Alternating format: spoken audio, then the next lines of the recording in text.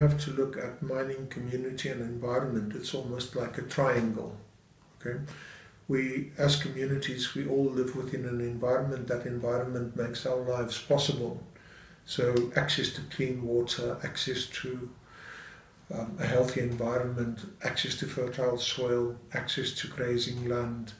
But when mining comes to a rural community, the relationship between the community and the environment changes, and the economy of the community changes very dramatically as a result of the mining as well. You start seeing people with exploration rigs arriving in many communities in Limpopo. They often arrive unannounced. They just suddenly arrive in the middle of a village. In some cases, we have seen in Limpopo where a rigging drill just appeared in the village, not even in the surrounding area of the village.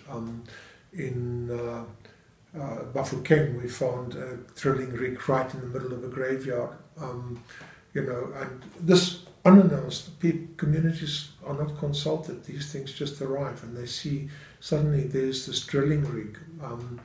It looks much the same as a water drilling rig, and it basically goes down into the earth and it extracts a core of rock. And from the core of rock, they can see where the layers of minerals are and whether those minerals would be economically viable for them to mine. But this is a disruptive intrusion into the life of the community. And the community suddenly sees this, and upon further investigation, the community would discover that there's a big mining company that is interested in coming to build a mine in that particular area.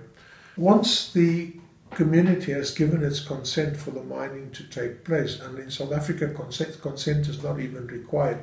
The community is simply, the mining company is simply required to consult with the community. The next stage that happens is the construction of the mine. Suddenly big roads are constructed, almost science fiction technology suddenly appears on the scene, big trucks and so on arrive, lots of dust. And suddenly people in the community find themselves endangered by increased volumes of traffic and also by noise pollution and so on that takes place. You would have some blasting taking place, making way for the roads, removing rocks from the areas where the roads have to be.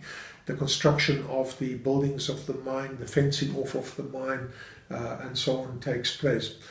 In this construction phase, very often there are a few jobs available to the community. The community can become involved in the construction phase. But once the mining operation itself actually starts, the ramp-up phase starts, they bring workers from outside. So workers who became unemployed in Welkom because mining is finished there now migrate towards Limpopo or wherever the new mine is being constructed. And these strange men arrive within the community. And with the new mining legislation in South Africa, the mining companies are no longer required to build housing for mine workers or to build accommodation for mine workers. So these men arrive and they start renting space within the community. And you start seeing shacks going up everywhere, and the community has some form of income from these new shack dwellers who arrive, who are very often single men. It is possible that the mining operation is taking place exactly where the grazing land of the community was or used to be, or where the cultivation land of the community used to be, and the community finds itself unable to continue with its self-sustaining agriculture that it had before. And very often it was the women who were involved in cultivation and so on, and they suddenly find themselves unable to put food on the table for their families and so on. And with the single men arriving, very often commercial sex and sex trade begins to take place within the community as people lose the income and the forms of income that they had before. And with this then comes the problems of sexually related diseases, sexually transmitted diseases and so on. With the men, there is a degree of alienation as well, because they were herding cattle and so on, and suddenly the grazing land for cattle is gone. People sell off their herds of cattle, and that income that is derived from cattle and the milk and other associated products also disappears from from the scene. Very often the law requires that a certain percentage of the labour force is women, and because there aren't many women who are migrant labourers, the mine starts employing women from the community but not men. This might lead to increased domestic violence and violence against children in households as well. Also, what happens, we have found in working with these communities, is that women are often required to give sexual favours to the gatekeepers to the jobs in the mines themselves. Once the mine stabilizes and becomes operational, it starts taking out the ore and so on. A number of things might happen to the community. For example, if it's an open-cast mine, they will drop the water table by putting a well field around the mine to make sure that the conditions within the pits that they're operating in are dry. If it's an underground mine, they might cement the aquifers and so on that provide the community wells and boreholes with water. And the whole process of dewatering takes place. Mines are also very thirsty. They use an incredible amount of water, and they might actually have such an impact on the streams and rivers and fountains in the area that the community no longer has access to that water. And the community now actually has to look towards government to put in the infrastructure for potable water, and very often that does not happen, and these areas become water scarce, and conflicts between communities arise over access to water as a result of the impact of the mine on water in the area.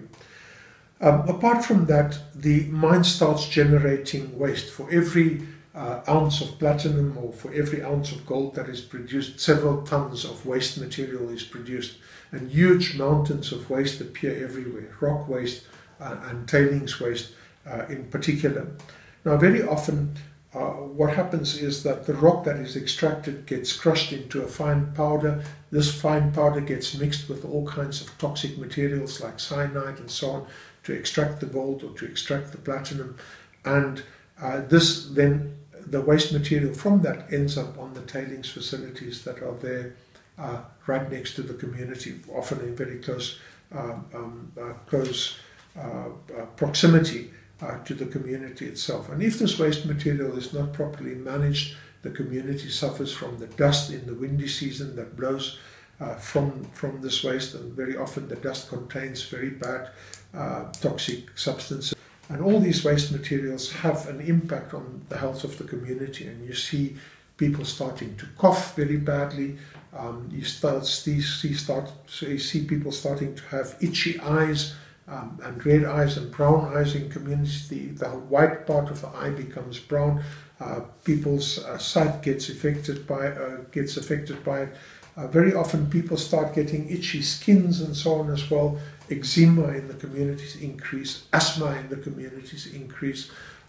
Eventually things like silicosis and TB and so on also increases within these near mine communities as a result of the waste that is produced by the mines themselves. And things like cancer and so on could also increase. And very often, because mines need a lot of water, they are constructed close to wetlands, they are constructed close to streams and rivers and so on.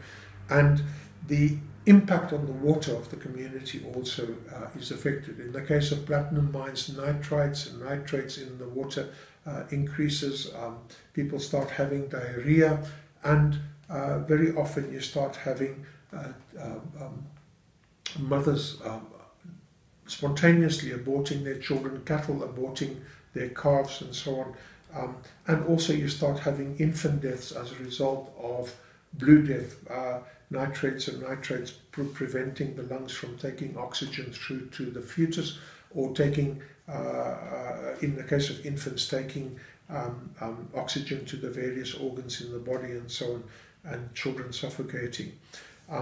In the case of gold, for example, with arsenic and lead, mercury and so on, you have increased levels of cerebral palsy in those communities, and people start seeing things happening to their households and to their family members and so on that never used to happen before. and this really becomes a serious problem for communities. And when the mine starts going into a decline, that is when the mineral resource, which is a finite resource, it's not a resource that lasts forever. Mining, mineral resources cannot be reproduced, they get finished. And when they get finished, the mining company now starts looking towards selling the mine, which unfortunately South African law allows them to do. And they sell the mine to other companies which might not have the same financial and expert resources that are required to close down the mine properly. And as the mine goes into decline, so the costs to the community actually increases, because the mine no longer maintains its management of the waste facilities, such as the tailings and so on. The mine no longer monitors the seepage of water into the streams in the surrounding areas. The mine no longer pumps water like it used to pump before, and suddenly the mine void or mine tunnels or even the excavations in open cast mines start filling up with water. And this water then interacts with the chemicals that are present in the open cast mine or in the tunnels below the mine and so on, and it impacts on the groundwater, and it begins to impact on the surface water and might actually destroy the surface and groundwater forever. And when the mines get abandoned, they become derelict, they become ownerless, they become a problem for the community, because this used to be agricultural land. This used to be where people plowed and where people's animals and so on grazed, and now it's just a toxic environment that nobody can use anymore.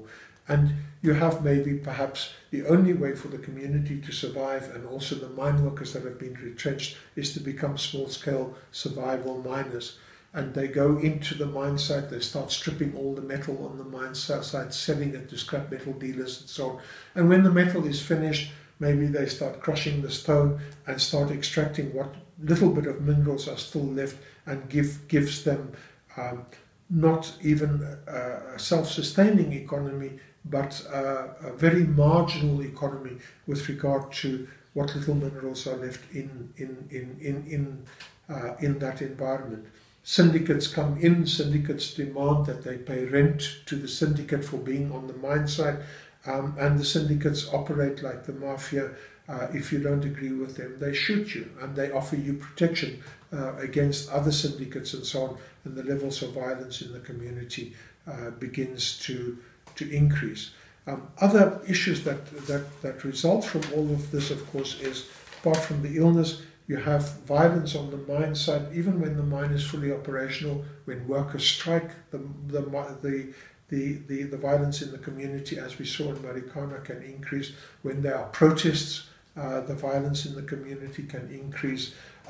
Conflict arise between youth and older people, conflicts between men and women, conflicts between children and adults, and so on, all as a result of the disruption that is caused by the mines. Other things that affect the community is increases in crime, increases in road fatalities, increases in noise levels, increases in alcohol and substance abuse, increase in sex work, and so on. So all of these are things that the community did not expect. These are things that when the mines negotiated access to the land in the communities, they were not told would happen.